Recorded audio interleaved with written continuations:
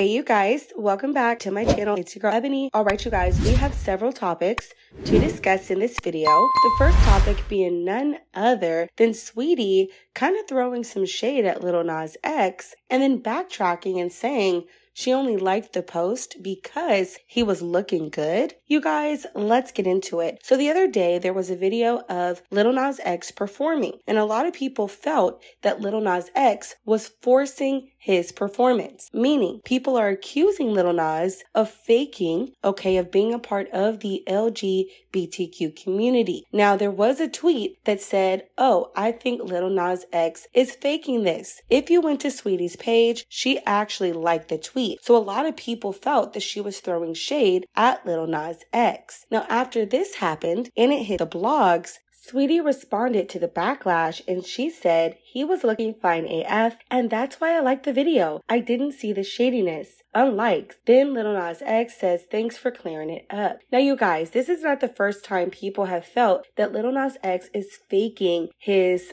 preference when it comes to dating. And a lot of people have accused him over the last couple of years of actually forcing it, knowing that he's not really in that group of people. So you guys will let me know what you think about it down below. It's highly messy, and I think it's very important, Saweetie, to read before you like. Alright, you guys, let's talk about the next topic, which is none other than the beautiful Ice Spice allegedly dating NBA player Jordan Poole. Now, you guys know Ice Spice has been linked to only one other person, and that was Pete Davidson, but that turned out to be not true. Now, Ice Spice, according to this blog, is not only dating Jordan Poole, but he also spent over $500,000 on their first date and took her to get a Mercedes, allegedly. Now, he makes about $3.9 million a year with his job, and so it does seem that Ice Spice is doing everything correctly, okay? Ice Spice, alright, I'm very proud of Ice Spice. She's out here securing the bag, doing what she needs to do, so period. So you guys will let me know what you think about it down below. Alright, you guys, don't forget to subscribe to the channel, give this video a big thumbs up. I love you guys so much, and as always, we will talk very soon. Bye guys.